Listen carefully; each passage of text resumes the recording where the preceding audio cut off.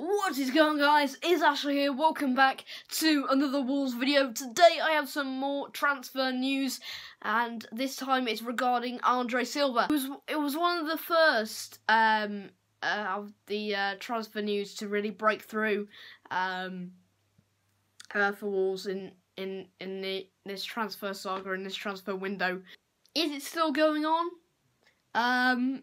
Well, it is at the moment. Wolves and Valencia are both interested in the AC Milan striker, who didn't score many goals last season. You can regard him as a flop for that. Another one that has been with Portugal this summer at the World Cup, like João Mario was as well, and Rui Patricio as well. So if we do manage to sign him, that will be the second Portugal star at the World Cup we've signed, but third if you include João Mario, which has not yet gone through, but it's looking more likely now that one's going to go through. So that would be in total 3 Portugal stars at the 2018 World Cup in our squad.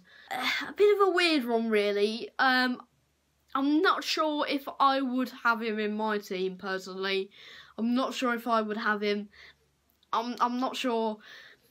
Based on last season, if you just based it on last season, I wouldn't have him personally, because obviously because of the goals, and to stay in the Premier League you need a striker that will score goals. I don't know, it's a tough one, but I don't really think I don't really think he would fit in. I don't think he would score many goals, but obviously if we do sign him, that would be yet to be seen, obviously. But I don't know, it's a tough one. It's been a transfer that's been going on and off for a couple of months now.